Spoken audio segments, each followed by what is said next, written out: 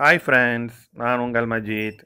இன்றைக்கி நம்ம பார்க்க போகிறது நமக்கெல்லாம் ரொம்ப பிடிச்ச பிரியாணியோட ஸ்டோரி. பிரியாணியை இந்தியாவுக்கு இன்ட்ரடியூஸ் பண்ணவங்க முகல் எம்பரர்ஸ் தான். இது அவங்க பெர்ஷியாவிலேருந்து இந்தியா கொண்டு வந்திருக்காங்க. பெர்ஷியாங்கிறது நம்ம இன்றைய Iran.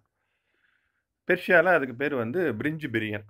பிரிஞ்சுனா rice, Priyanna fried before cooking. அதாவது குக் பண்ணுறதுக்கு முன்னாடி வறுக்கணும். நம்ம எல்லாத்துக்கும் தெரியும், பிரியாணியை செய்கிறதுக்கு முன்னாடி நம்ம அரிசியை வறுப்போம்ல, அதனால அதுக்கு மெயின் ரீசனே பிரிஞ்சு பிரியன்கிற பேர். அப்புறம் அது நாளடைவில் பிரியாணின்னு மாறி இருக்கு. இன்னொரு கதை என்ன சொல்கிறாங்க அப்படின்னு பார்த்தீங்கன்னா, பிரியாணியை இந்தியாவுக்கு இன்ட்ரடியூஸ் பண்ணது வந்து மும்தாஜ் அப்படின்னு சொல்கிறாங்க. மற்ற எல்லா முகல் குயினோட மும்தாஜ் என்ன ஸ்பெஷல்னால், இவங்க வந்து மன்னரோட எல்லா இடத்துக்கும் போவாங்களாம். அப்படி போகும்போது படைக்களத்துக்கு ஒரு நாள் போயிருக்காங்க. அங்கே வீரர்கள்லாம் ரொம்ப வீக்காக இருந்திருக்காங்க. ஸோ அவங்க வந்து வீரர்களுக்கு நல்ல சாப்பாடு போடணும் அப்படின்னு சொல்லி அங்கே இருக்க செஃப்ட் எல்லாம் மீட்டை யூஸ் பண்ணி நல்ல ஒரு ஃபுட் ஐட்டம் செய்யுங்க, அதோட ஸ்பைசஸ் செய்யுங்கன்னு சொல்லியிருக்காங்க. அப்படி இவரோட ஐடியா படி செஃப்ஸ் செஞ்ச ஒரு ஃபுட்டு தான் பிரியாணின்னு சொல்கிறாங்க. பட் இது கதை தான், எந்த அளவுக்கு உண்மைன்னு தெரியல. அப்புறம் நமக்கு தெரிஞ்ச ஃபேமஸான ஹைதராபாத் பிரியாணி. இது எப்படி வந்ததுன்னா, இதுக்கு மெயின் ரீசன் வந்து அவுரங்கசீப் தான். இவர் டெக்கானை கைப்பற்றிட்டு அங்கே நிசாமா வந்து நிசாமுல் மல்க் அப்படிங்கிறவர் வந்து நியமிச்சிருக்காரு. இவர் வந்து நல்ல சாப்பாட்டு ரசிகர், சாப்பாட்டு பிரியர். இவரோட செஃப்பு வந்து 50 வகையான பிரியாணி இவருக்காக செஞ்சுருக்காங்க. இன்றைக்கி நம்ம சாப்பிட்ற ஃபிஷ் பிரியாணி, ப்ரானு, மான் பிரியாணி, முயல் பிரியாணி எல்லாமே இவங்க இன்ட்ரடியூஸ் பண்ண கான்செப்ட் தான். அங்கேருந்து தான் இந்த மாதிரி வெரைட்டி ஆஃப் பிரியாணிஸ் வந்து நம்ம இந்தியா ஃபுல்லாக பரவி இருக்கு. அதுக்கடுத்து ஃபேமஸான பிரியாணி கல்கத்தா பிரியாணி நமக்கு தெரியும். இந்த கல்கத்தா பிரியாணிக்கும் மற்ற பிரியாணிக்கும் ஒரு மெயின் டிஃப்ரென்ஸ் இருக்குது. மற்ற எல்லா ஊர்லேயும் பிரியாணியில் உருளைக்கிழங்கு இருக்காது. கல்கத்தா பிரியாணியோட ஸ்பெஷலு அவங்க அதிகமாக உருளைக்கிழங்கு தான் யூஸ் பண்ணுறாங்க. இது ஏன் கல்கத்தா பிரியாணியில் மட்டும் உருளைக்கிழங்குனா, அதுக்கு பின்னாடி ஒரு சுவாரஸ்யமான கதை இருக்குது. அது என்னென்னா, வாஜித் அலி ஷா இவர் தான் அந்த உருளைக்கிழங்குக்கு மெயின் ரீசன்.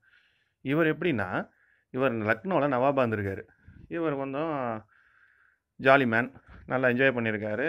நாட்டு மக்களை கண்டுக்கல, நிறையா செலவு பண்ணி நாடு லாஸ் ஆகிருக்கு. ஸோ இவங்க பிரிட்டிஷ் என்ன பண்ணியிருக்காங்க, லக்னோவில் வந்து கல்கத்தாக்கு நாடு கடத்திருக்காங்க. அங்கே வந்து இவரோட சப்சிடி மானியம் எல்லாத்தையும் குறைச்சி விட்டாங்க. இவருக்கு சாப்பிடாமல் இருக்க முடியல. இவர் நல்ல சாப்பாட்டு பிரியர், சைஸை பார்த்தாலே தெரியும். ஸோ அப்போ என்ன பண்ணியிருக்காரு, கறி வாங்க காசு பத்தலை. ஸோ இவர் செஃப்லாம் என்ன பண்ணியிருக்காங்க, இவருக்காகவே கல்கத்தாவில் சீப்பாக கிடைச்ச உருளைக்கிழங்குலேருந்து பிரியாணி செஞ்சுருக்காங்க. அதனால தான் கல்கத்தா பிரியாணியில் உருளைக்கிழங்கு இன்றைக்கி ஃபேமஸ். அப்புறம் நம்ம ஊர் வரலாம். நம்ம ஊரில் ஃபேமஸ் நம்ம எல்லாத்துக்கும் தெரியும், ஆம்பூர் பிரியாணி.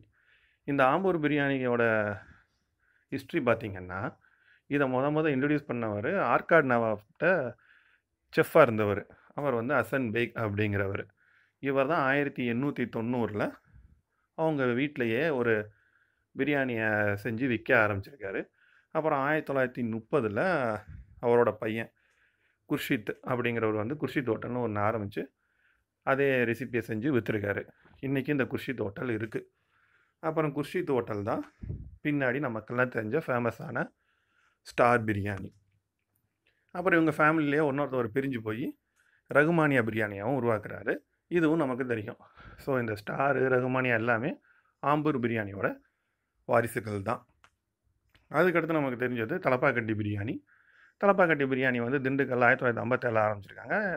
இந்த தலப்பாக்கட்டி நாகசாமி அப்படிங்கிறவரோட ஒய்ஃப் வந்து பிரியாணி நல்லா செஞ்சுருக்காங்க. இதை பார்த்துட்டு இவர் ஒரு ஐடியா தோணி ஒரு ஹோட்டல் ஆரம்பிச்சிருக்காரு. ஹோட்டலில் இவர் வந்து தலப்பாயை கட்டிட்டு உட்காந்துருக்காரு. ஹோட்டல் பேர் ஆனந்த விலாஸ், பட் எல்லாத்துக்கும் இவரோட தலப்பா தான் ஒரு ஐடென்டிட்டி மாதிரி தெரிஞ்சிருக்கு. அதனால் தலப்பாக்கட்டின்னு சொல்லி அதனால் தலப்பாக்கட்டி பிரியாணியாக மாறிடுச்சு. இன்றைக்கி வந்து இந்தியாவிலேயே அதிகமாக பிரியாணியை சர்வ் பண்ணுறவங்க வந்து நமக்கு தெரிஞ்ச பேரடைஸ் பிரியாணி. ஒரு நாளைக்கு 9,000 பிளேட்டு பிரியாணியை வந்து சர்வ் பண்ணிகிட்ருக்காங்க. ரெண்டாவதாக நம்ம தலப்பாக்கட்டி பிரியாணி 7,000 பிளேட்டு சர்வ் பண்ணுறாங்க. இதாங்க இன்றைக்கி பிரியாணி ஸ்டோரி. பிடிச்சிருந்ததா? எல்லாத்துக்கும் பிரியாணி சாப்பிட்ற ஃபீல் வந்திருக்கும். போய் செஞ்சு சாப்பிடுங்க. பாய்.